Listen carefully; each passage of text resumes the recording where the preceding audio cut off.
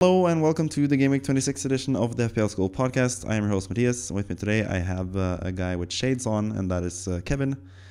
His future is bright, even though his FPL fortunes haven't been as bright lately, because this has been pretty much a disaster game week for a lot of people, but especially for Kevin.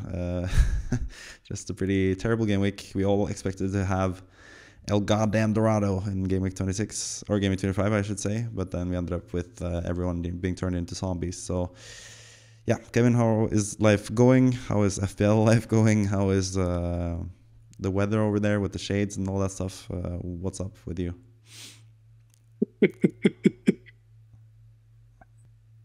Excuse me. It's been a pitiful, pitiful game week. To the verge of maybe I should just give up.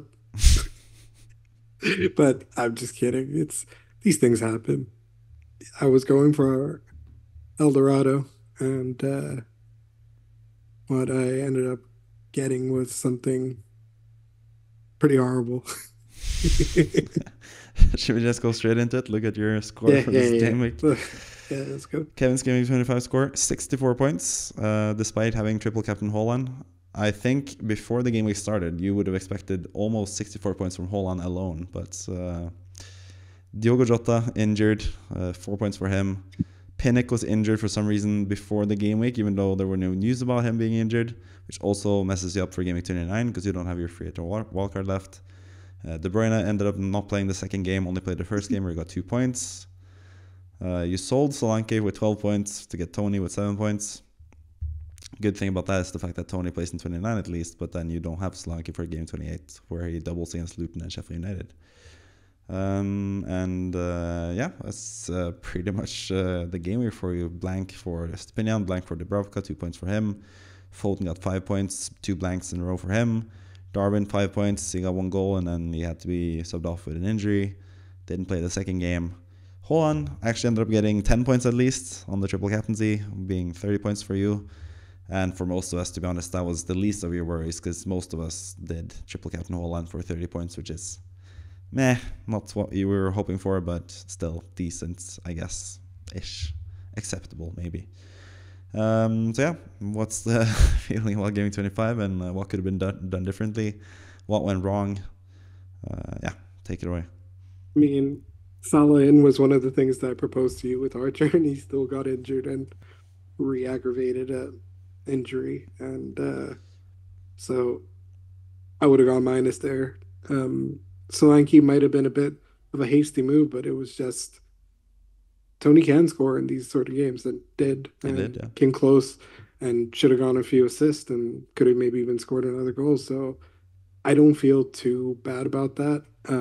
The plan was always to bring Solanke back in, and we said that in previous podcasts. And I think it was fair to go with Foden, De Bruyne, and Haaland, Yeah, and like really backing them. And obviously with Darwin and Jota, because the first goal that Liverpool scored in that game was them linking up, and it was a brilliant goal. I mean, the assist from Jota and the chip from Darwin, it's just unbelievable. yeah, great goal. Just a great shame that both got injured exactly at the wrong time, Yeah. essentially. Yeah, pretty much something. Sometimes you just can't prepare for stuff like that because most of your double game week players you would expect to play both games, especially Jota and Darwin, De Bruyne as well.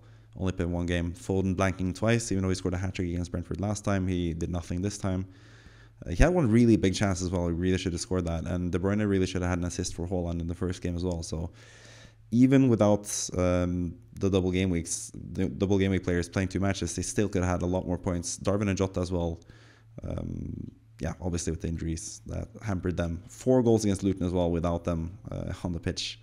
Would have been something to have them. Luis Diaz, Alexis McAllister, those types of guys got a lot of points. But the main guys that most people went for, Jota and Darwin, are people that did not live up to expectations. And now Jota's out for a long while.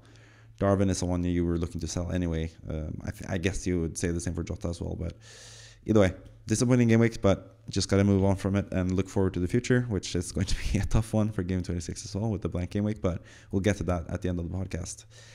Let's move on to someone who had a bit of a better game week, and that is Chemo. Scored 90 points minus the 4-point hit he took to bring in Ake for Poro. And once again, a double game week player not playing in 2 games, only playing 1 game. Ake getting 2 points in the first game and not playing at all in the second game for 2 points. Bradley at least played the second game as well, got 4 points in total. So 4 points earned from that move, at least for Chemo. But he also had Saka, 15 points, Watkins, 13 points. Those are the types of players that you don't have in your team anymore.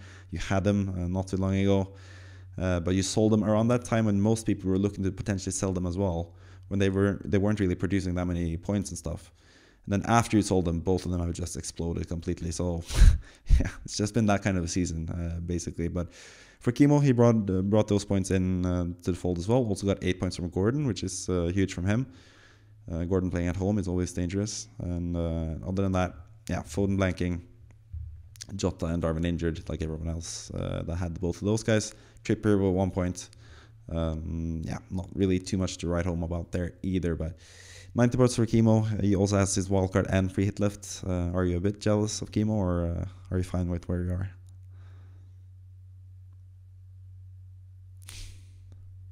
A serious question? No, that's not a serious question.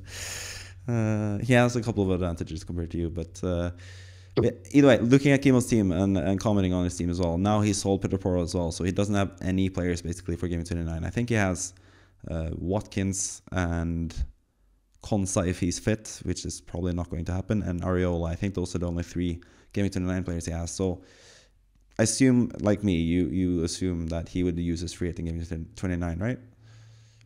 Yeah. Yeah. I think so. It does look that way. Anyone that you're not jealous of in this team? Any player that you sort of would get rid of if you had him yourself? Apart from the ones you have, Jota, Darwin, and those guys. Yeah. I mean, I think that's pretty much it. I think this is a pretty stellar team, especially now that Newcastle looking better as well. But yeah, I don't have that big cons with this team. Yep. There's a big reason why he got 90 points. So yeah, decent. Yeah. We're going to look at his moves as well at the end of the podcast, and I think they're pretty obvious, at least the striker move. Yeah. But yeah, Gordon and Trippier could have had more points as well. Trippier had a really nice volley assist for Gordon, where he just basically struggled with his header and headed it down into the floor and then out. But yeah, could have been even more points for Chemo, but 90 points, you got to be happy about that in this game week where a lot of people struggled. So yeah, pretty good game week for Chemo as well. Let's move on to the predictions. And here is actually somewhere where we both did pretty well this week. We basically had a lot of the same predictions. So, of course, we sort of did similarly well. I had one more correct scoreline, though, which is the final game of the game week, Liverpool against Luton, the 4-1 match there. You didn't expect Luton to score, and to be honest, looking at that game, you were probably right, because Liverpool were sort of the best team in that game by far. Yeah. Alfie Doughty, the useless guy, got 1 point in the double game week and got injured at the end of it. So at least you don't have him. You can at least take solace in the fact that you didn't go for the Alfie Doughty hype, at least, because yeah, he's been nothing but a disappointment for me in these last 2 game weeks at least. By the way, 7 correct results for both of us. I got 3 correct scorelines. Fulham, Aston Villa, which you got as well. 2-1 for Aston Villa. Luton against Man United, 2-1 for Man United. We both got correct on that one. And then Liverpool against Luton, I had 4-1. You had 4-0. So yeah, pretty good predictions in general. The ones that we did miss were Everton against Palace. We both expected Everton to win. That ended up being a 1-1 draw, disappointingly. Man City, Chelsea. We did not expect Chelsea to hold firm and get the draw against Man City. So that happened. We both didn't expect either Wolves to beat Spurs. And I think that's maybe my most surprising game, because Chelsea have been good in these big games, and they drew against Man City earlier in the season. So it doesn't really surprise me that much. But Wolves away to Spurs, I would still expect Spurs to win that game. But Wolves have also sort of stepped up in big games. And I think Spurs, for as many injuries that they've had this season, with Van de Ven being out, Romero being out, Maddison being out, all those guys being out, Son being out to the Asian Cup, I think their fullbacks are super important to what they do, Spurs. So I think that's my biggest takeaway from this game week, with Porro and Udogie being out. And Spurs need them back pretty quickly, I think, for them to be still pretty good. But yeah, we both missed Nottingham Forest, West Ham. Obviously, West Ham lost that game as well. You had a win for West Ham, I had a draw. So at least I was closer with that. And we both expected Newcastle to beat Bournemouth, but Bournemouth were actually the team that were pretty close to winning that game as well. But yeah, that's pretty much the game week in general. What stood out to you this double game week, apart from the FPL things, obviously, the injuries and all that stuff? But in terms of the results and the teams against each other, what stood out to you this game week? Yeah, Spurs Wolves, definitely. I think that game, how did they end up winning and how did some legend just score a brace? Like, what's going on? And why is Richarlison missing chances for fun now? From scoring in many games in a row to now missing key one-on-one chances. It's a shame. Big shame. Because I have him in my fantasy team. Yeah, I mean, it is classic Richarlison, though. That's sort of what he has been doing back in the day at Everton as well. He had those like purple patches where he scored a lot of goals and was amazing. And he is amazing in like a lot of aspects in the game as well, apart from scoring. But yeah, that's just what happens with Richarlison sometimes. But I still think he's a good asset, playing as a striker for Spurs. I've seen a lot of people sell him, and personally, if I had him at this point, I probably wouldn't have sold him, even if I was or free hitting in 29, because I think they have pretty decent fixtures in 27, 28, and beyond that as well. But of course, if you're in a pinch and you have to sell either him or Palmer, for example, this week, I would sell Richarlison. But most people will most likely have Jota, so they can sell him instead, I guess. So yeah. But yeah, I think it just comes down to what I said about Spurs, the fact that they need Udogie and Porro, not just because those guys are really good fullbacks, but also because Davies and Emerson Royal are just not it. It's such a big downgrade that, yeah, it hampers them quite a lot, I think. And Wolves are really good, to be fair to Wolves as well. So I wouldn't be too surprised about the result, actually, because Wolves are actually a really good team, especially with Handsome Hwang back, and he's like the talk of the town now for Game 26, which is kind of interesting. Didn't expect that. I did mention Hwang as an option long time ago for Game 26. And now a lot of people are jumping on that bandwagon and also jumping on the free hits 29 bandwagon that I've been sort of hyping up as well the last few weeks. So that's kind of interesting to see, at least. But yeah, let's move on to the predictions for next week. A lot less matches this time around with the blank game week. Several teams not playing this game week. Spurs, Chelsea, Luton, and one more team. Forgot who it is. In the midst of things. Either way, let's just quickly go through the results that we've predicted. Aston Villa against Nottingham Forest. I have a 2-1 Aston Villa win. You have a 3-1 Aston Villa win. Pretty similar there. Brighton Everton. Once again, you have more faith in Everton than I do. You have 2-1 for Everton against Brighton away, and we've seen Everton turn up against Brighton before, so it could happen. I have 1-1 though. I think it's going to be pretty even, just like the game earlier in the season, and then 1-1, so I think that's going to happen again. Crystal Palace Burnley, I have 2-0 for Crystal Palace. You have Burnley drawing 1-1, which I was kind of surprised by, because you usually have Burnley losing, but you also usually have Palace losing, so I guess that's why you ended up with 1-1, I guess. But yeah, Man United Fulham, we both have 3-1 for Man United. Bournemouth City, we both have 3-1 for City. Arsenal Newcastle, I have 3-1 for Arsenal. You have 3-2 for Arsenal. Wolves Sheffield United, we both have 3-0 Wolves. And West Ham Brentford, I have 2-1 for Brentford. I don't think West Ham will win that game either. And you have 1-1, which once again, putting some faith in my West Ham guys. But yeah, we'll see. Yeah, what stands out to you in the upcoming game week, apart from just the blank and players not playing and stuff? Any games you're looking forward to in particular in this slate of games? Palace Burnley. Palace Burnley, yeah, the standout pick. Oh, standout game. Standout game. Burnley haven't drawn in a while, so it's time. Yeah. They only get draws, so it's time. You think David Datro Fofana will be the main man? Of course. Yeah. Have you seen him? I said Chelsea should let him play. But fine, if he's banging it out on loan, he can come to Everton if you like. He's pretty good.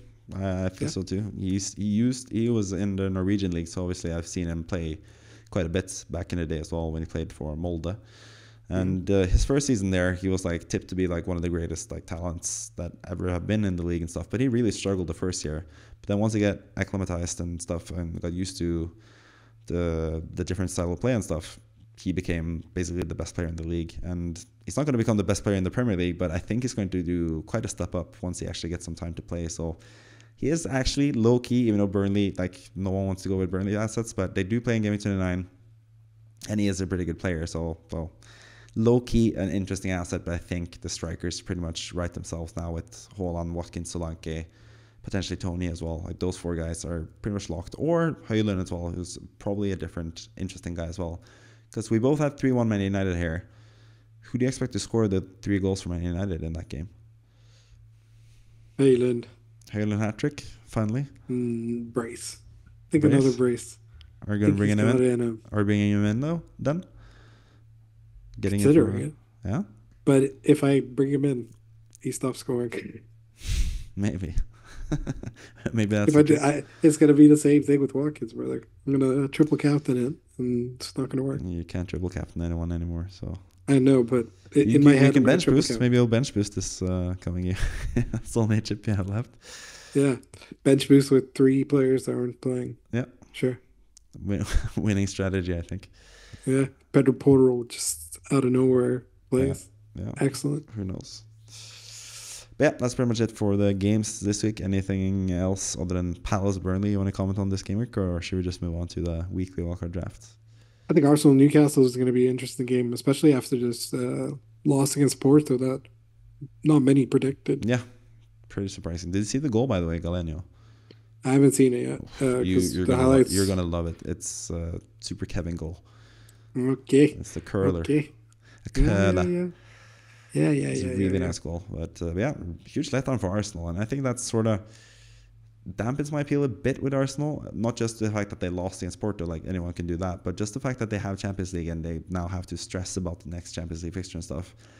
It's probably going to hamper them a little bit in FPL. So I have Gabriel and I have Saka currently, but I don't know. I think thinking about Saliba, I probably should have brought him in this past game week, but I'm probably not getting him anytime soon. And I was looking at potentially Ødegaard, but I'm not sure about him either. But yeah, they have some interesting assets, but I think Saka and Gabriel for now is fine for me at least. Saka, on the topic of Saka, are you thinking about bringing him in, or is it just too late because you have to get Gameweek 29 team in order? A little bit of A, a little bit of B. Yeah. I'm going to do both. I mean, you could. I think he could pay you back in these next few game weeks because they do have some nice fixtures. 3-1 sucks. 3 goals against Newcastle, you can expect them to score at least could get rid of Palmer. Could do it. Palmer's great. I sold Palmer, but I'm regretting it already. He's just too good. One of the players of the season. By the way, just quickly, off the top of your head, who would be like your top 5 or top 3 even for player of the season so far? Ooh, that's tough. Like 1, 2, 3? Yeah. I think. We just mentioned like 4 or 5 names that you think have been standouts or something. It doesn't even have to be like, ranked. It's got to be Haaland, Salah, for sure. Haaland? Injured for so long? I mean, he's still top. Yeah. I'm still super impressed by that. Like, the playing through injury and all this stuff. I still think it's impressive. Maybe not top. Salah definitely. Salah definitely. He's like 1 goal away from top scorer and 1 assist away from top assister or something. So, yeah. Ollie Watkins. Yeah. It's been good. Big Phil Foden. Definitely, yeah. And I think I'd say, have I said Saka yet? Saka for sure. Saka, yeah. Stepped up lately at least, but I'd say over the course of the season, Declan Rice has been better for Arsenal. But I think Declan Rice should be there too. Yeah. Yeah, Declan Rice. Cole Palmer. Yeah. I'm listening like 11 now, but yeah. Yeah, fair enough. There's been a lot of fun players this season. I think it's been a pretty good season for that. So really impressed by Palmer in general, at least. Really impressed by Tony, man. What the fuck? By who? Ivan Toney, yeah. Scoring goals left and right. Beast. He's going to score a couple against West Ham probably, but we'll see what happens. But let's move on to the weekly wildcard draft. I do not have He's going to score bicycle kick, isn't he? Maybe. I don't have Tony in my weekly wildcard draft, but he was like the next striker in line at least. But I feel pretty good about Watkins, Haaland, and Solanke. I think those three guys are just pretty nailed for the future. And actually, like looking at who I would sell first out of those three guys, probably Haaland at this point. I wouldn't be too against selling Haaland in Game Week 29 or 28 against Liverpool, and then get Salah back for Game Week 30. Basically, get the money to get Salah in Game Week 30. I think that's one of my considerations. But yeah, just comment on your on this week wildcard draft after you finish laughing. You're Norwegian, man. You can't say that. And I'm gonna get something to drink because I feel my throat is a bit bleh. So you do the talking about my team, and yeah, go through the players and how you like them, basically. Yep. At number one, he's kept Saka. And I spoke about Saka and saying that, yeah, I definitely consider bringing him in, and he's put him at number one. So, yeah, I'm definitely considering Saka. I think I had him for so long and then got rid of him chasing double game week points. So, for me, yeah, Saka, I have to bring him back. At number two, Watkins, yeah, I think I can easily bring him in too. It's it's definitely time because he's been great for me. He's been terrible for me. It's just, oh man, Watkins should have been more patient with him. So it's definitely someone I'm considering getting back. Solanke, after City, man, you're back in the squad, back in the squad. So yeah, I'm gonna get you. Ait Nuri, I mean, he sometimes plays like the Ferran Torres Neymar role. Why is he a left winger? Yeah. What the hell is he doing? What the hell is he doing? um, Other than that, yeah, Odegaard, great shout. Handsome, he's waiting for it. Penalties, yep, was nice. Everyone else, yeah. Dowdy, nah. Yeah, Dowdy, I want to sell. I did this before the injury as well, so He's been pretty meh. yeah, last 3 game weeks or the last 2 game weeks has not been good. The last 3 matches, I think he's had what 3 points total or Johnston. something, huh? Johnston. Yeah, Johnston goal. He started in the first game after against Everton, basically after Glasner took over for Palace. So I think it's been better than Henderson this season, to be honest. And they have some pretty good fixtures, but it's kind of a rogue shout, and I slightly hesitant about him potentially being the guy for the whole season. But yeah, we'll see. Neto is a nice number one anyway, so yeah, it's just a matter of getting like the best combination for the entirety of the rest of the season. Because if I was wildcarding now, I just want to get the 2 goalkeepers that I want to keep for the rest of the season, basically, and not think about goalkeeper transfers ever, pretty much. So that's the thought process behind that. What do you think about Ødegaard as a shout in general? Do you think he's been nice FPL wise and stuff, or is he just like not involved enough, not attacking enough in terms of goal scoring and stuff for you? I think that's when he starts playing his best football, is when people are doubting him. So I think it's a good shout. He's proven it. Yeah. Yep. Yeah, I don't mind it, especially for the next few game weeks, and I quite like what I've seen from Arsenal lately. Not the Porto game, I guess. I didn't watch that because I was watching Barcelona instead, and Liverpool at the side, on the side. But yeah, I think he's a pretty interesting player. But he's number 12 for a reason, because I'm not entirely sure about him. I think there are some other midfielders potentially you could go for. Brighton players I was considering, but there are so many to choose from. Is it Mitoma? Is it Gross? Is it Adingra? Like, there's so many midfielders. March is going to come back at some point, and Cease is going to come back at some point. The Serbi just keeps rotating every single player that they have, so only one safe is Welbeck, basically, in that Brighton team. So FPL option. Welbeck, yeah, he's been good lately, so even in FPL, which is crazy. But yeah, speaking of FPL options, let's move on to your current plans for the next game week. And yeah, your team is not looking the best for this game week. You obviously are lacking 3 players or even 4 players if De Bruyne is out as well. We don't really know if De Bruyne is going to be out or not yet. He didn't play in the second game, but it was just a precaution apparently. Also, you have Ethan Pinnock, who's now apparently, sadly for you, he's going to be out until after the international break in March, meaning he'll be back for Game Week 30, which is the game week after you need him in Game Week 29, basically.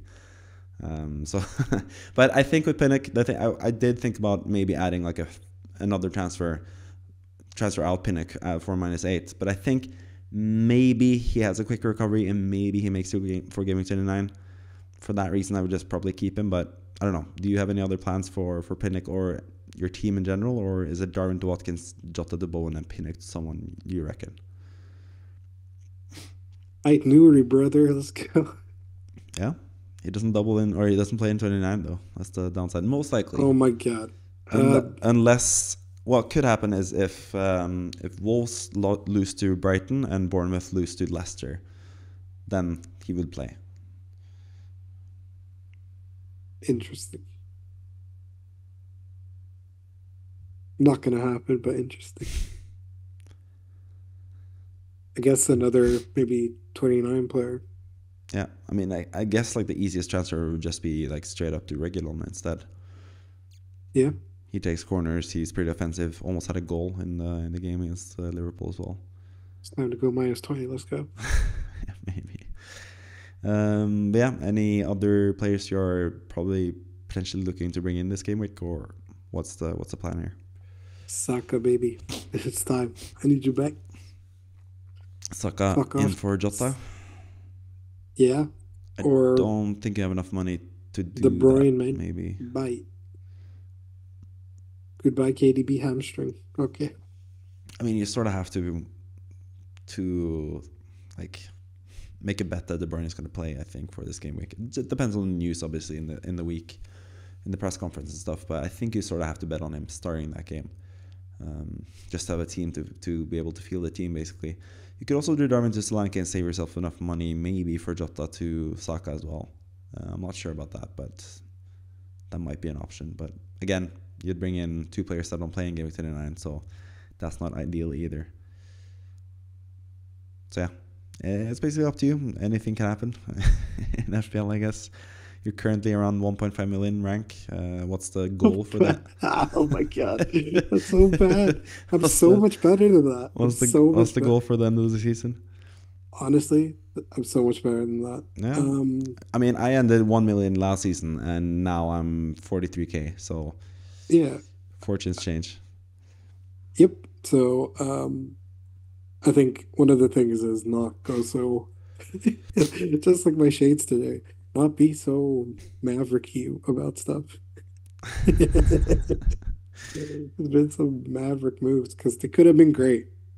Could have been great. Like Darwin and Jota could have been excellent, but yeah. Yeah, sometimes it just doesn't work out as planned, but who knows? Things might change in the future. Maybe Bowen is like the secret recipe to success, because a lot of people are now like not looking at Bowen at all, because he's been, to be fair, as a West Ham fan, he's been really poor, or West Ham in general have been really poor. He hasn't really had much to work with either. But yeah, he's gotten 12 points in the last 6 game weeks, so that's 2 points per game, basically, the last 6 game weeks. But Lucas Paquetá being back is going to help so much. Kudus is already back. That's helping already. Mikel Antonio is back. That's going to help. Calvin Phillips is suspended for the next game. That's going to help. So there's a lot of positives for West Ham now going forward. Maybe also they changed their centre-back pairing, which has been awful. Suma and Agard. Pretty bad this season. Mavropanos is our best centre-back by far, so I should say something about West Ham's defence. But yeah, Bowen might be the one. I actually think Bowen is a lot... Aguerd? Yeah, not going to happen. Bowen is actually much better than bring him in think. the captain of next week. Aguerd? Yeah. Oh, okay. Let's say that I thought it was Aguerd. Brentford. What was the thing Kimo said earlier in the season? Oh no, something silly. He's done a lot of, like, he bought in the core thinking it was Doku. A lot of stuff, and Decore was actually amazing for him, and then he sold Decore before his 11-pointer and stuff, and he got injured after that. Yeah, and now he's currently was carrying Dukes. And now that guy is still like 100 points ahead of you in Yeah, FPL. yeah, yeah. But It's been pretty fucking dire times, bro. But uh, speaking of keep Chemo, smiling. speaking of Chemo, let's move on to his team. He's obviously the third founding member of the FPL School podcast. He has a better Eat outlook for Chad, this bro. Oh my next. god. Yeah, he has a better outlook for this next game week. Oh my god. Huh? Saka's. Oh shit, Saka. What have you done to me? Oh my god, I'm going minus 12. It's quite a bit easier for Chemo. He actually has Minus a playing 12. team. He has a playing Minus team 12. with a -4. Darwin to Watkins and Jota to Hwang Hee-chan. Pretty template moves, but to be honest, not Darwin to Watkins. He has Watkins, I think. Yeah, he has Watkins. Darwin to Solanke is what I mean actually. Darwin to Solanke and Jota to Hwang Hee-chan seems like the pretty obvious move, pretty template move as well. But Kima's turned into a pretty template manager, so I think he'd be pretty down for that. Yeah. It's Those are true. fighting It's true. words. He Always hates goes shit with like that. the He does not template like being captain. called that. Doesn't like that. Doesn't like it, bro. He's always going with the template moves, so Emo, brother. Are you he's gonna do gonna that stand again. for this? You gonna stand for this, brother? I was like, you better come on the podcast and defend himself then. But I think so. I think so. but yeah, the one last thing I want to talk about as well is the captaincy decision. We have Holland against Bournemouth away, Saka against Newcastle at home. Newcastle have been pretty terrible in general defensively now. And Watkins against Nottingham Forest at home. I think those are all pretty good candidates. So what sticks out as a captaincy choice for you, I guess, out of those guys? Because obviously for you, pretty easy choice. It's Holland, unless it's Tony. And then for Chemo, it's probably between Holland, Saka, and Watkins, I think. Yeah. Yeah, so what do you think about those three guys compared to each other? Yeah, I think Holland is a good shot. I think he's due honestly like a goal explosion, and I think it's coming. And I think Bournemouth is a likely candidate of that.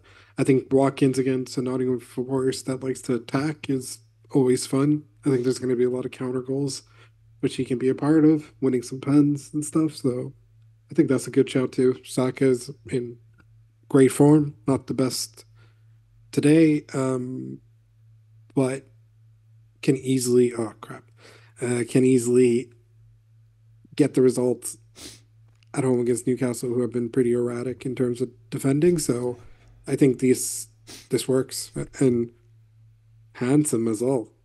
Oh no, Yeah, I'm getting convinced of a United. -12.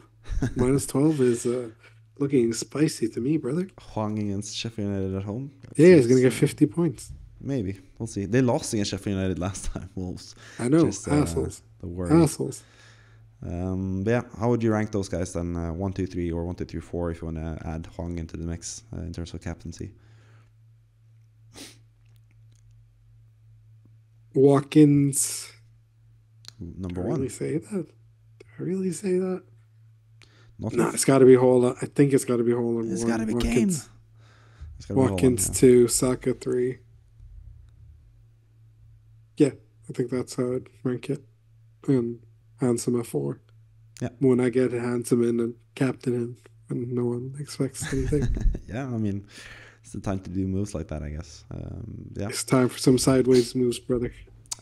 Maybe that might be the case, but yeah, this has been a pretty quick and easy FPL Scope podcast. Basically, both of us don't really have the most time to record this, so yeah, we're just quickly going through all the segments that we're going to.